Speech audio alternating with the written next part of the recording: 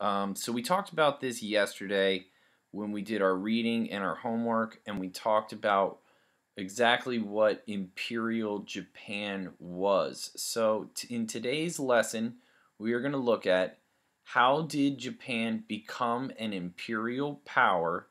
What is an imperial power? And then we're going to identify a guy named Hideki Tojo.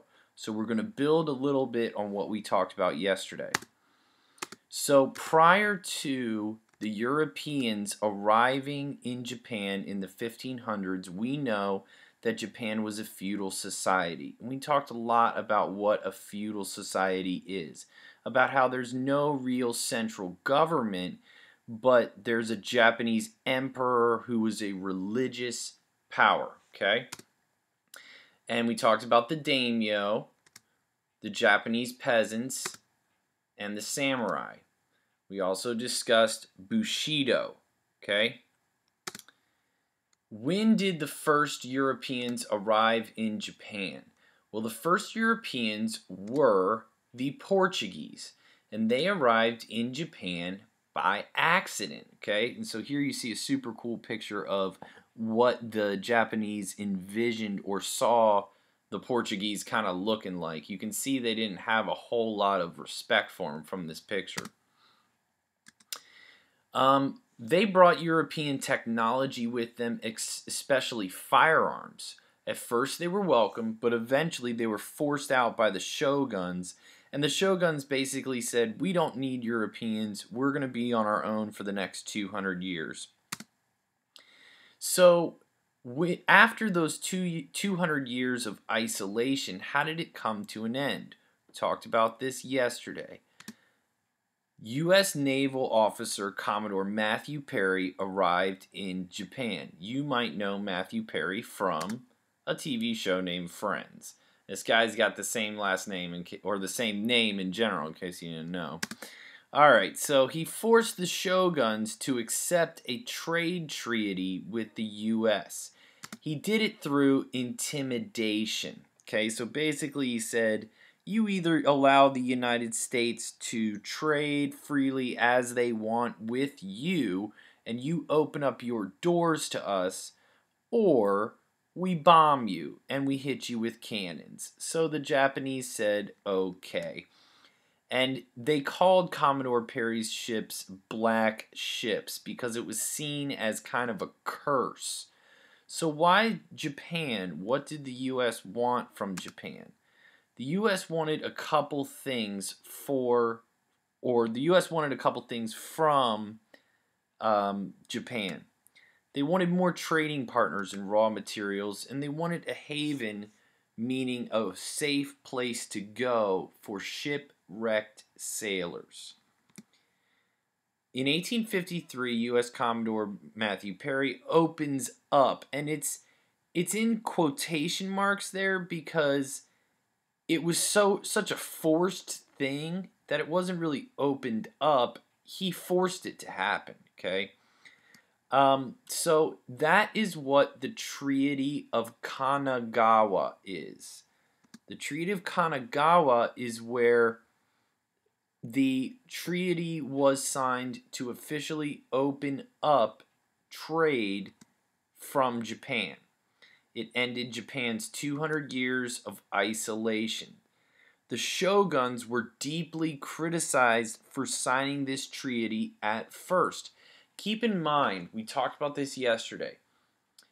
The rest of the world was industrializing or changing from a handmade society to an entire kind of machine-oriented society where everything is made by machines. Japan was behind on the times. The shoguns realized this, and they felt not only intimidation from the United States that they would be hurt if they didn't do this, but that they would be left behind. So here are the shoguns bowing to Commodore Matthew Perry, and 5 years later, in comes President Buchanan showing that it was awesome that Japan did that. What was the Meiji Revolt then. Yesterday it was called the Meiji Revolution. You can call it a couple different things. The Meiji Revolt, in this case, like we talked about yesterday, was the idea that they were going to now do away with the old way of government. They were no longer going to have the shoguns in power, and the emperor was going to get more influence. People were angry with the shogun for quote-unquote opening up Japan. They wanted to see the emperor return to power. Remember, in feudalism, the emperor was just the spiritual leader. Okay? Now they wanted him to have real political power. They believed that this would return Japan to that traditional way of life. Okay? However, the guy that came into power as emperor is Emperor Mutsuhito. And Emperor Mutsuhito was only 15 years old when he took power, and he had a big interest in Western technology. Like a lot of young kids, he was interested in cutting edge things, and he saw the West. Now, when we say the West, we mean Europe and we mean the United States. He saw them as being really cool. He wanted to have their technology, but he didn't just want Japan to have their technology. He wanted to modernize them all around. So look at this picture and you see that this guy is what they're in the 1870s is what they're calling enlightened. This guy's half enlightened and this guy's unenlightened. So he looks like your traditional feudal Japanese samurai. This guy's kind of halfway in between, but this guy looks like a United States Western white kind of American, and he's totally enlightened. So the idea was Japanese spirit, Western technology. The Japanese became obsessed with Western styles. They dressed just like the United States and like Europe. Even their soldiers began to dress not like samurai, but like Western soldiers. So even the emperor began to lead the way with his dress style. The samurai don't like it, obviously, and we've talked a lot about this.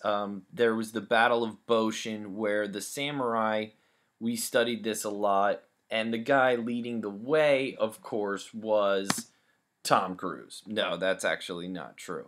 But we talked a lot about The Last Samurai and how the samurai got pushed out by this change. The Meiji Revolt pushed out the samurai. So, how did the Meiji reform Japanese society? How did it change it? And you write down 2 ways that I'm going to show you here. Okay. All these things. The abolition, or getting rid of feudal society. Redistributing land amongst the people. Westernizing schools. Modernizing armies. Building a navy. Worshipping the emperor again. Human rights and religious freedom. Written constitution, and a modern banking system. So you need to write down 2 of these things. And then how did it change the government? Well, the government was now inspired by European constitutions. So they never had a constitution before. Everything was ruled by these shoguns. They never wrote anything down. They just passed the rules down to the peasants, and the peasants did whatever the samurai demanded of them. Okay, so now they have a constitution and rulers. They're a lot more civilized. They have, in a Japanese government, all power is vested, meaning given to the emperor. But now they have the people having a say as well in the government with the Japanese Diet, or the idea of Congress, with 2 houses, the House of Representatives and the House of Peers. When you look at the Japanese Diet, it looks a lot like the House of Congress does here in the United States. So they were copying everything from that, including imperialism. You define this in your homework as a policy of extending a country's power through diplomacy or military force. So now that Japan was industrialized, now that they were westernized and they looked like the United States and like Europe, they wanted to be a world power. And in order to be a world power, they had to get more land than just their islands. They wanted to try to almost, as you see in this picture, carve up the world. And over here. So Japan wanted to be an imperialistic power for 3 reasons. To gain raw materials, which they didn't have much of, okay? To conquer people and their racial attitudes about the Japanese, negative things that people thought about the Japanese. And they wanted to show the world that they were now a military power. And they wanted to be a leader and the spokesperson for Asia. So check out this picture over here. It looks just like the Star Wars picture, The Empire Strikes Back. So that's kind of similar to an imperialistic power. And you got the Death Star back there instead of the sun. I think that's a cool picture. Alright, the Sino-Japanese War. We talked about this yesterday. China and Japan fighting over control of Korea. China sues for peace after 6 months of fighting. Japan takes over Korea completely. Okay. The next war, 1904, they pick a fight over portions of Russia and China called Manchuria with Russia. Everyone assumed Russia would win because Russia was the old school major power. Here they are raising their feet just like they're kicking butt. And they were wrong. Russia loses big. Okay? So now Japan is really in the mix. Okay? Take a look at this picture. Here's Teddy Roosevelt. This guy's got the Japanese flag on his back. Here's Russia. And he says, let them have peace. In fact, Teddy Roosevelt was given the Nobel Peace Prize for that. Way to go, Teddy. Rough Riders forever. Japan joins the Allies for World War I. So Japan joins the side of Italy in World War I in order to try to take over more land for themselves. Well, they lose the war, but it really shows that Japan now has power, prestige, and land and is the dominant force in Asia. And the UN allows this to happen. They don't really see them as a threat, but the Asians do. Okay? So if you look at this, you see that all this land right here, parts of Russia right here that they got in the Russo-Japanese War, the Sino-Japanese War right here, and then this part of Manchuria, then extending all the way out here where the blue areas, I know it's hard to see, are United States regions. So you can kind of understand why they bombed Hawaii, because they wanted to keep expanding this way. So, who is Hideki Tojo? This is one of our essential questions. Hideki Tojo was a military officer turned politician, and he became Japan's prime minister during the Meiji era.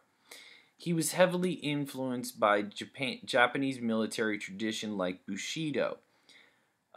We talked about Bushido quite a bit.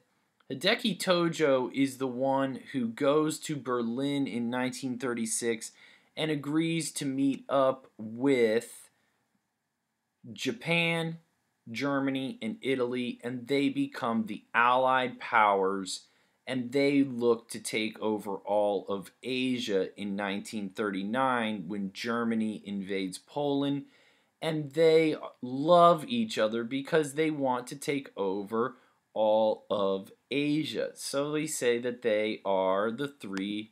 And we're the 3 best friends that anybody could have. We're the 3 the three best friends that anyone can have, and we'll never, ever, ever, ever, ever leave each other. We're the best three friends that anybody can have. So the reason I showed you that is because Japan, Italy, and Germany were the best three friends they could ever have because they loved gaining more land. You see here, Japan is huge now. They have taken over almost all of Southeast Asia. China is smaller. Parts of Beijing and Hong Kong are now under Japanese control. So it's getting crazy. So Japan decides that it's going to drag the U.S. into the war because they wanted to take over the Hawaiian Islands too. Okay, and after they drag the U.S. into the war, the U.S., as we said, comes back, fights the war against the Allied powers, and the Axis powers, which they were a part of, dominates Japan and ends the war. Okay, this is another picture of Pearl Harbor, which is when the Japanese bombed Pearl Harbor in Hawaii.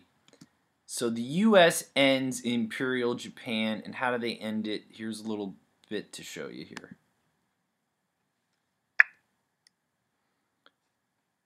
Not a whole lot of sound, but this is the picture of Nagasaki and Hiroshima being bombed by the United States. This is Little Boy, which is the one in Nagasaki. And then they have, I believe it's called Fat Boy, is Hiroshima. So we'll talk more about the atomic bomb. Fat Man.